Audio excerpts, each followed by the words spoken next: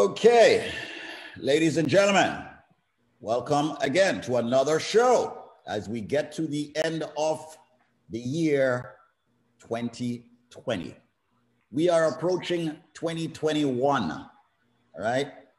And before I introduce the attorneys on the show right here on 93.5 WVIP FM and also, of course, on Facebook, I'll take 15 seconds to talk about this meme that I saw. The meme says, isn't it weird that next year is 2020 WON 2021? Well, that was pretty weird. Nobody here gets it? None of the attorneys here gets it? Ah, come on, man. You guys are killing my humor this morning. Anyway, let's start. Hey, can you, maybe you should repeat that. WON? Yeah, 2021. Nobody gets it. He means ONE. Yes, exactly. But it sounds like 2021, WON. So 2020, like, beat the competition, in other words, that they won. 2020 beat the hell out of us, you know. Got it. Sorry, corny joke. All right, what a way to start. Anyway, ladies and gentlemen, welcome to the show, Cruising with a Case Handler, a show on personal injury and immigration and more. The firm that brings it to you happens to be Pollack, Isaac, and DeSico, a full-service law firm. And this morning we have three attorneys right here on the show, and we're going to be introducing a new attorney to the panel anyway, but not new to, of course, what it is that he does in the capacity at PPID. So, ladies and gentlemen, hopefully you had a wonderful week so far. Conrad Pollack, the managing partner, is no stranger to, of course, this. We've got the general, okay, Alan E.K. He's no stranger to this. Welcome, gentlemen. How is everything? How has your week been so far? So far, so good. All good. It's Okay. been a relatively quiet week. You know, we've been working on that same case that we've been talking about for the last few weeks, where Right. Our client has been detained. You know, there was a clip on WPIX television last week, Right. and he's been moved from immigration detention in Louisiana, and now he is in New Jersey, and we filed a habeas corpus action, which is basically an appeal to the federal court to try to get him out. Working on that, and talking to all the generals' contacts, I should say, speaking to our senators, Gillibrand's office involved, Schumer's office involved, and we're doing everything we can to get him out of jail and keep him here. Turning up the heat. So that's been pretty much the focus. It's been a relatively quiet week otherwise, but that's been pretty much the focus in our immigration department. Jacob Aronauer is this gentleman in that pink sweater that he's wearing. Is it pink? I don't know. Orange? Maybe in between pink and orange. No, let's say pink. Pink fits. Anyway, Jacob Aronauer has been with the firm now. He's been up counsel with PPID now for several years. And he handles all the employment-related issues that come up. And they do come up. Employees suing employers for lost wages or unemployment issues or things like that. So, you know, we've been trying to get Jacob on the show for a long time, but he is a very, very busy man. And we finally caught him on an off day and dragged him into the office. And I mean, he didn't even have a chance to clean up his office. You could see how busy he's been. And he's here to talk about employment-related issues with us today. Beautiful. I can tell he's a proactive guy, which is extremely important in being an attorney, from what I noticed with you gentlemen. Yesterday, logged on at 2:49 p.m. to check out the Zoom link to make sure it works and everything. So, Jacob, welcome to the show, man. Aronauer. I got the pronunciation right now, right? Aronauer? Yes. Okay, My great. pleasure. Okay, so you've been at PPID for several years now, and I want the Caribbean community and beyond, which is primarily the audience and the market that we have that listens to us, to know more about exactly what you do. Employment-related issues. Why don't you give us a little bit of an expansion on that as to what that is, what that could be, and how people listening to you right now here on 93.5, also on Facebook, how you can help them in the employment-related issues capacity. Sure. And first, again, thank you for having me on. I've been watching on Facebook for several months, and it's a pleasure. In terms of my practice, I would say approximately 85% of it is unpaid wage cases on behalf of immigrants. So I represent construction workers, maybe delivery workers in the restaurant industry. And I also represent home aides and service employees. For example, right now I'm actually representing a woman who's originally from Jamaica who worked as a home aide on behalf of an elderly couple. And the granddaughter who was paying my client did not pay her overtime, even though she was working 65 hours a week. Wow. And so right now we're suing for unpaid wages. And I would just note that, unfortunately, it does seem to be a common theme that, employers can be very tough to begin with. And it seems as if when when they're employing illegal immigrants or just immigrants in general, they try to take advantage and not pay them correctly. And if there's one thing I'd like to get out of this radio session is that a lot of times in potential client meetings, the client will say to me, my immigration status in America, it's not kosher, it's less than ideal. And my response is, you can still sue for unpaid wages, even if your immigration status is not good. Right. I was actually going to ask you that, Jacob. And by the way, let me just say this once again, folks, if you're just joining us, it's the show Cruising with the Case Handler, personal injury, immigration, and do remember that they're a full service law firm and we're speaking about employment related issues. Now, Jacob, pretty much what I just gathered from what you said is that if someone is out of status, if someone is here, as they would put it, as our current president loved to use it, illegal in this country, you're saying that they can sue for wages that they are owed. That's pretty much what you're saying, regardless of their status. Correct. That's what I'm saying. And what's happened is, that issue has obviously come up in court. And the courts have routinely held that an employee's immigration status is not discoverable, which means basically, in layman's terms, you can't ask for information pertaining to the immigration status. And, the reasoning makes sense because if employers knew that they could get this information if an employee were to sue them, then what they would do is it would basically give them a blank check not to pay immigrants correctly at all. So there's sort of the checks and balance by the court saying, no, you can't ask for this information. Wow. Is it possible? What if the employer now decides to terminate the employee? Would there be repercussions? Do they have a recourse with that, your clients? Well, it would depend why they terminated them. So, in New York, it's what you call at will. So an employer can fire an employee for, lack of a better word, any reason. But with that being said, there are certain things an employer cannot fire an employee for. So, for example, if an employee were to tell the employer, I'm gay, and meet my new husband, and the employer said, well, I don't like gay people, I'm going to fire you. That would be an example where the employee would have a very good basis for a lawsuit. So usually what happens is when a potential client walks into my office in terms of termination, I'll do like a checklist, all the reasons why, unprotected activity under the law, that could be the basis for a lawsuit. And sometimes, there isn't a great lawsuit in terms of the termination, but then I'll ask, but hey, how were you paid? Right. And then it turns out there's a very good unpaid wage claim. Okay. Once again, ladies and gentlemen, Jacob Aronauer, all right, here with us on the show, speaking about employment-related issues. If anyone out there, regardless of your immigration status, having any employment issues, it is extremely important that you call the firm. 844-774-3529 and speak with Jacob, one of the attorneys at the firm.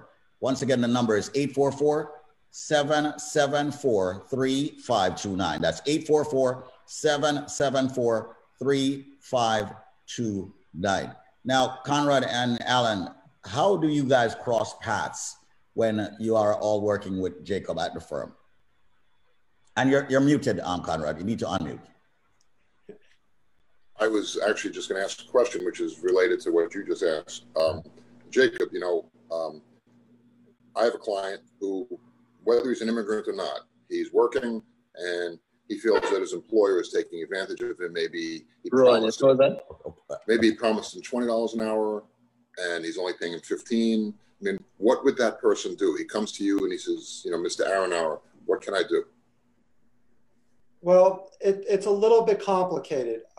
If the employer were to say, hey, come work for me and I promise I'll pay you $20 an hour, and then it turns out he's only paying him 15 or 16, you know, in theory, you could have a breach of contract case, but it wouldn't. Well, what if the person doesn't have a green card? What if the person is here illegally and he's working off the books? If he's working off the books, he could still have a case for unpaid wages. But if it's just a breach of contract case, in other words, I'm sorry, so let me take a step back. If the employer is still paying the immigrant, illegal immigrant, if he doesn't have his green card, if he's paying him correctly under the law, you know, he doesn't have a basis for a lawsuit for unpaid wages, but he could potentially have a lawsuit for breach of contract. Do you follow the distinction? Not yet. Okay, I'm sorry. So in other words, let me try it again. There are certain payment obligations an employer has, regardless of the employee's immigration status. You know, for example, in New York City, you have to pay a minimum of $15 an hour. So in common, right, and by the way, let me interrupt. I mean, that's regardless of the person's status, whether you're illegal or not. If you're working, you're entitled to be paid regardless of your status. I mean, the employer can't say, well, you know, I hired you and I'm going to pay you in 2 weeks, and then 2 weeks go by. It says, well, you know, you don't have a green card. I'm not paying you. Employer can't do that. Oh yeah, I mean, if the employer were to say, hey, you know, you're an illegal immigrant, you're just lucky to have a job, I'm only going to pay you $10 an hour, then you would have a very good case. I think the issue is if an employer were to induce an employee to work for them and promise 25 or 30 an hour, and then once the employment started, it went down to 20, you know, you technically could have potentially a breach of contract claim, but, you know, the employers still have a lot of power, unfortunately. So I don't, you know, the employer could say circumstances change, so now I have to pay you less. So I think, you know, where the strongest case would be a situation where the employer finds out that somebody's status isn't great, so then they pay them less than the minimum wage, or they don't pay them for all hours worked.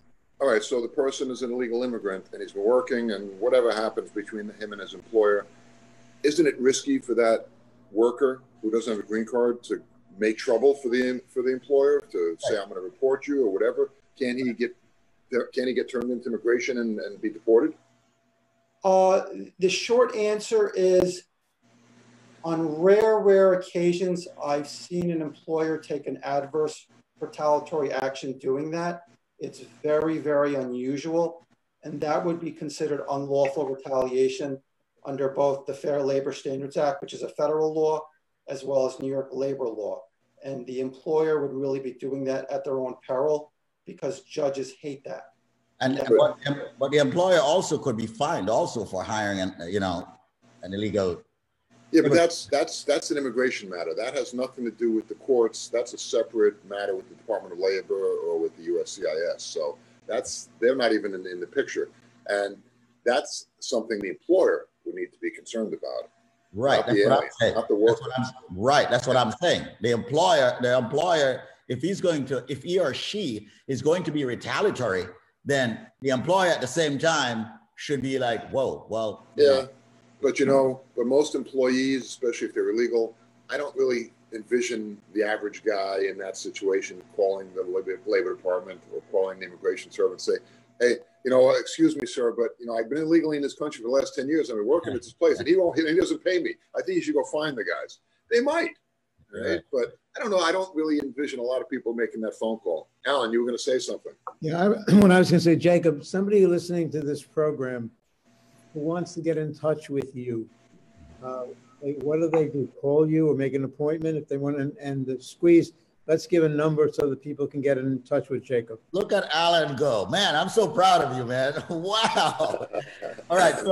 So once again, everybody out there, I do believe that this is an extremely important area. And keep in mind, once you pick up the phone and you call Jacob, everything is confidential. So if you believe that you have a case against your employer, or your employer is treating you unfairly, at least have a conversation with Jacob to find out if you have any recourse with your situation. So right now, every single person that's tuning into 93.5 FM, watching us on Facebook, call this number now. Get a consultation with Jacob. Explain your situation with them, because there are many employers out there who are treating you very, very unfairly. The number to call is 844-774-3529. Call right this second. 844-774-3529. That's 844-774-3529. I grew up in the Bronx, and I have seen the horror stories, the nightmares of how employers treat people who are out of status. So find out, can you get help? The number once again is 844-PPID-LAW. That's 844-774-3529. Now, Squeeze, I asked these questions to Jacob deliberately because just like you just said, I mean, and it doesn't matter where you are. It could be the Bronx, it could be Brooklyn, it could be Idaho. It doesn't matter where you are. Employers, unfortunately, there are unscrupulous employers out there that will take advantage. Right. They'll see, hey, this guy doesn't have a green card, and I could pay him $10 an hour, where if he had a green card, I got to pay him $20 an hour. So there are employers out there that will take advantage, right? And the point here is that by me asking Jacob all these questions, which I know the answers to already, I'm asking him these questions for a reason. You folks listening out there, just because you may not be in status, or even if you are, you have rights, and the employers have obligations, and you can hold their feet to the fire if that's the case. So it is always worth discussing that with an employment attorney. Hey, even and I've been an employer now for 35 years, and you can ask our staff. I abuse all of them. I'm kidding. Jacob's suing us constantly. No, but that's a joke, folks. Even when I have questions about employment-related issues with regard to disgruntled employees, rare though they have been, I go to Jacob myself with questions. I mean, he's a very valuable resource. And again, a lot of people out there, and folks, I'm talking, I'm sure a lot of you are nodding your head right now and saying, yeah, I know my brother, he's had this issue with his boss. He's a jerk, and he doesn't want to pay him, and he doesn't give him any time off, and so on. There are laws, especially in New York, more than anywhere else. There are laws in New York that protect workers from unscrupulous employers like that. So you definitely should give Jacob a call. Okay.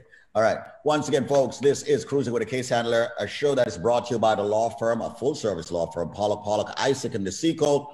Anyone out there that needs help in any legal capacity, first, just give the firm a call. 844-774-3529. That's 844-774-3529.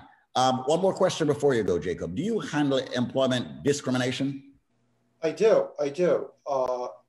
I represent minorities who are being discriminated against. So, for example, I had a case where a current employee was refusing the sexual advances of another employee who was his boss, and then in response, the coworker who was his boss actually showed him a noose to try to intimidate him. And yeah, it was really unbelievable. I mean, wow. I mean, when I was in law school and I would read the cases, I'd say this doesn't happen in real life, but it does. And we were able to obtain, it's confidential, but we were able to obtain a good settlement. So, I do those cases. I also do sexual harassment cases where, for example, the boss asks an employee out, the subordinate out, and the subordinate says no, and then chaos ensues. So, I mean, obviously in the last couple of years, there's been a lot of progress in terms of those types of workplace issues, but it still unfortunately happens, and my office deals with it. Okay, great.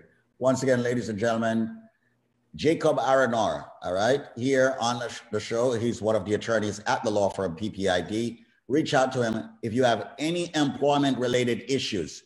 Give him a call. Once again, the number is 844-774-3529. That's 844-774-3529. Call him.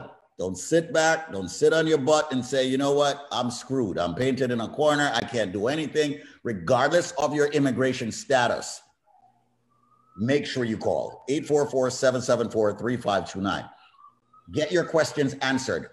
Once again, this is a reason why we have the show every single day to help out this community. And we know what's going on out there. So stop having this fear. Speak to the attorney.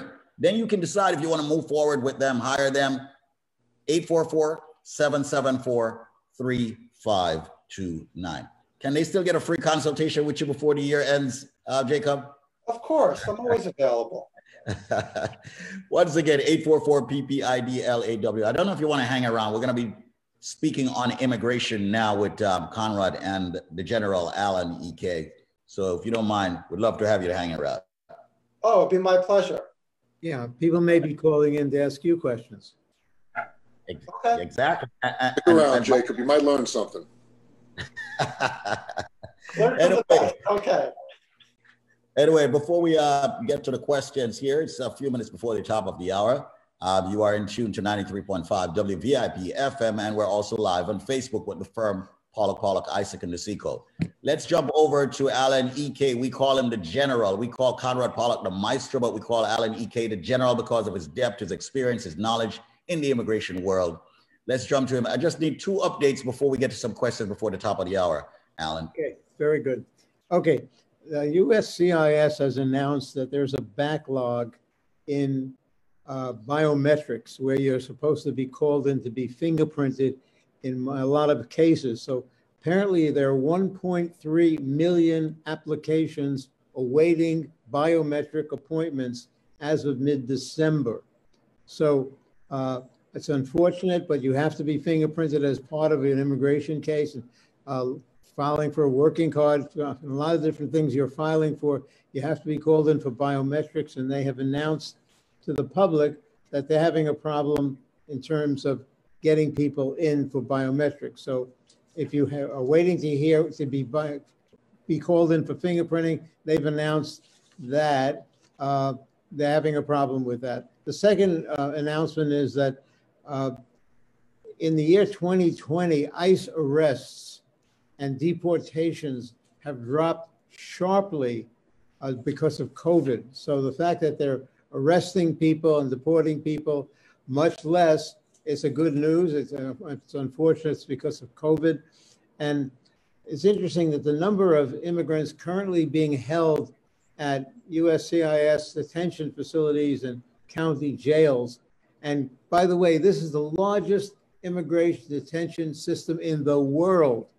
But in any event, the numbers that they're holding now have gone down from 37,000 in mid-March to 16,000 earlier this month. So the fact that they're arresting people and holding people due to COVID is, unfortunately, COVID is not a good idea, not a good thing, but it's helping people from being arrested or locked up by USCIS. Now, I have more, but we want to leave some time for questions, and I'll come back and give you some more of the latest things that are going on. Absolutely. That's the General Alan E.K., one of the top attorneys at the firm, ladies and gentlemen. Remember, if you do have immigration questions, the free phone consultations will end tomorrow. Tomorrow's the last day, all right? However, you have heard the experience, the knowledge. We all know we should just hire the firm, all right? Stop going to that person on the corner who claimed that they're a consultant. Don't go to consultants, I will tell you that. Go to PPID, go to one of the attorneys there. Get a free phone consultation right now by calling 844-774-3529. And anyway, you all know you should be hiring an attorney to handle your situation. Don't try to do it yourself. We have seen and heard what has happened when you try to do that, all right? Let's get to some questions right here on the show now before the top of the hour. First question up. My mom is a green card holder, and my category is F2A, child under 21. I received my DQ in April and waiting for my visa interview. My birthday year is 1998. Am I eligible for the visa interview now that I'm over the age of 21? Well, there's a problem because when your mother, who's a U.S. citizen, filed for you, you were in one category. But but when you became over 21, you went to another category, which is a much longer backlog. So it's going to take longer for you to get your visa now because you're over 21. Okay. And do remember, you can actually call a firm, have them handle the entire situation for you. All of these questions that people do ask on a daily basis, you can get these questions answered by the firm. And especially, it's not costing you anything once you've retained them. All right. The number is actually squeeze before you give the number. That with regard to that last question, the CSPA, Child Status Protection Act, might help her depending on her date of birth. I wasn't paying attention. I was in the middle of something. But depending on the date of birth, depending on the visa category, depending on how long it took for the petition, the I-130 petition, to be approved, the time exactly between the date of filing and the date of approval. If you look, I mean, there's a computation that's involved, but she may still, under the law, if the CSPA applies here, be under the law under 21, which would keep her in the old category. But you know, this is not something that people are going to be able to handle on their own. So this person, if they want some actual legal advice, I would suggest giving our office a call. It might be worth your while. Okay. It could, depending if you're eligible, it could save you years. Literally, it could save you years in terms of processing time. Okay, gotcha. Well said by Conrad Pollack, the managing partner at the firm. Now, do remember, I've always said, hey, I always implore you and say, hey, reach out to the firm. Stop doing it yourself. You know, I grew up in the Bronx. I'm a Jamaican, and I've seen my colleagues, my friends from the Caribbean, whether it's Guyana, Trinidad, all over. Listen to their pastor, listen to the guy around the corner, listen to that person down there in Eastern Parkway and all of that. I'm always saying it. Go to the attorneys at PPID. Very, very important. I mean, your status in the United States is of the highest priority. Why would you want to screw that up? Make the call. 844-774-3529. That's 844-PPID-LAW. Those of you who are listening on 93.5 WVIP FM, we're going to end the show on 93.5. However, you may switch over to the Facebook account, PPID, the case handler, or David Squeezaniki. Thank you so much for tuning in on 93.5 WVIP FM. We'll catch up with you very soon again. Make sure you make that link. We're on every day, 9:30 a.m. Let's continue with some questions here. It's 10 o'clock. There we go. All right. It says here, hello, I wonder if you have any information about Biden's election promise. Conrad will love this. Those whose I-130 form has already been approved will be able to travel to America on a tourist visa. Does it apply to the F-4 form? I know it's very convoluted, but I'm reading it verbatim. Now this has nothing to do with Biden's proposal. Yeah, I was about to say. I mean, it might in terms of the travel ban. All right. I mean, in some convoluted way, I don't really get that question either, but Biden's loosening of the rules and potentially the travel ban, which is due to expire tomorrow, folks. If it's not extended by the end of the day tomorrow, that means there's no more travel ban. So somebody in the F4 category, which is a sibling, a U.S. citizen applying for a sibling, if they're ready to go on their interview and all, they could come. They don't have to wait till that travel ban is lifted. But Alan, go ahead. I'm sorry. Yeah, but generally, if you have an immigrant visa case pending, it's going to be difficult for the consulate to give you a visitor's visa. Not impossible, but difficult because they know you're an intending immigrant and they're not going to trust that you're just going to come and visit and go home. So it's going to be difficult. Yeah, well, you know, you folks listening out there, you shouldn't misunderstand what's going to happen when the Biden administration comes into power. You know, I mean, there are laws, there are regulations, there are rules. Basically, what Biden is going to do, he's going to do his best and hopefully as quickly as possible undo a lot of the things, a lot of the bad things, a lot of the negative damage that the Trump administration has done. He's not necessarily going to make it easier for you to get a tourist visa. I mean, the law basically says everybody who tries to get a visa to come to the United States is considered an intending immigrant. You're coming here to live permanently. It is up to the applicant to demonstrate that's not the case. They're just coming temporarily. If you apply for your green card, especially sibling, that means your citizen brother or sister applied for you 15, 20 years ago, and you're finally ready to get your green card. You're probably not going to get a tourist visa because, again, the consulate, when you go in there, they're going to say, you look like you're an intending immigrant and you applied to get your green card, which proves that you're an intending immigrant. They're not likely to give you a temporary visa in that circumstance. Biden is not changing that. I mean, that's the law. That has nothing to do with Trump. And it's not going to change under Biden either. That's just a simple example of what I'm talking about. Gotcha.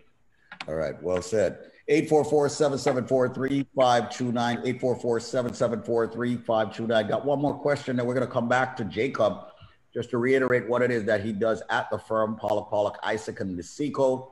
It's great to have him on the show today speaking about employment-related issues. Let's get to this question here. It says here, asking for my sister. She gave up her green card and went back to her country 20 years ago. Her children are U.S. citizens. Now they are back in the U.S. for work. Can they sponsor my sister for her green card again? Yes. If the brand new case. Brand new. The fact that she had a green card before doesn't help her. They can start a new case. Go ahead, Alan. I'm sorry. Yeah, if the children are U.S. citizens and they're over 21, they can file for their mother. The fact that she had a green card previously doesn't really help because she's been out too long. So the answer is yes, the children can file for her, and it won't take very long to get her a new visa, a new green card. It's a brand new case. Yep. But everything is brand new. I mean, like you said, the fact that she had a green card before does not help. Irrelevant. Okay. All right. I do that. Ladies and gentlemen, 844-774-3529. That's the number for the firm. All right. It's great having Alan and Conrad on answering your immigration questions. You still have a day left to get some free phone consultations. But even after that, why would you want to do your case yourself? We've seen, like I noted before, what has happened so many times. Let's switch it over to the employment-related issues. Of course, we have an attorney on board this morning. Let's just reiterate what it is that you do, Jacob, as an attorney at the firm Pollack, Isaac, and Nisico. Sure. I represent primarily employees who have not been paid all of the wages that are due to them under both federal and state law. And in addition, I do some discrimination and retaliation lawsuits as well. And you handle that only in New York State currently? No, I am admitted in New Jersey, and I'm in the process. I'm getting sworn in on January 4th to practice in Connecticut. And oh, wow. Yeah, we're definitely trying to expand. And in addition, this is a little bit down the road. I don't know if you have any Colorado listeners, but my sister lives in Colorado. So I was looking for an excuse to visit her more. So I'm in the process of trying to get admitted into the state of Colorado as well. Might as well go to Florida now. Might as well go to California now and get it all over. We do appreciate you being on the show, though. I'm very happy that I asked that question because the radio program covers the tri-state area, northern New Jersey, southern Connecticut, and pretty much all the 5 boroughs and surrounding counties in the immediate New York area. So it's good that you mentioned that you are barred in New Jersey and New York and now going for Connecticut. Ladies and gentlemen, Jacob Aronauer, all right? And of course, he's there at the firm, Pollack, Isaac, and Nisico. It's good to have you on. Conrad, if you can bring him on at least ever so often to speak with the listeners. I mean, I think it's an extremely important area to speak about. You know, I mean, our firm is not just immigration and, of course, not just personal injury. Case handler, where is he? It's been so quiet and peaceful on the show this week. You notice that?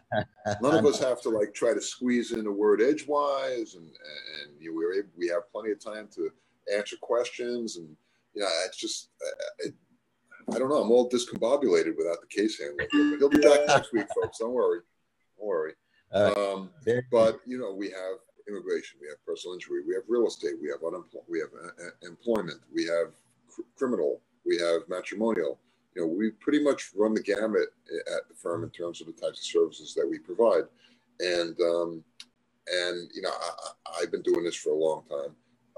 And I pride myself on the fact that I have brought only what I consider to be the best professionals in their particular fields to help our clients. I don't give out referrals. I don't refer other attorneys to clients when they ask me just to send out a referral. I will not refer another attorney unless I know who they are and the type of work that they do, because that's a reflection on me, a reflection on my firm. So we always try to hire the best qualified people and bring in the best qualified people.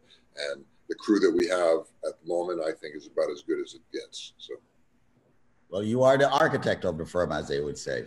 The firm has been around for 60 solid years, folks, and great work, phenomenal work from what I've seen so far, and also phenomenal attorneys. I want to say thanks to you, Alan E.K., the general, the man with the links, as we say. I want to say thanks to you also, Conrad Pollack, for being a managing partner and putting a great, phenomenal firm together. And want to say thanks to you, Jacob Aronauer, for being on and discussing employment-related issues. Looking forward to seeing you in the near future again. You all have yourself an amazing day. Prior results through that guarantee similar outcome, but we know that this is the firm that all the folks tuning in should actually go to. 844-774-3529. Have a great day, guys.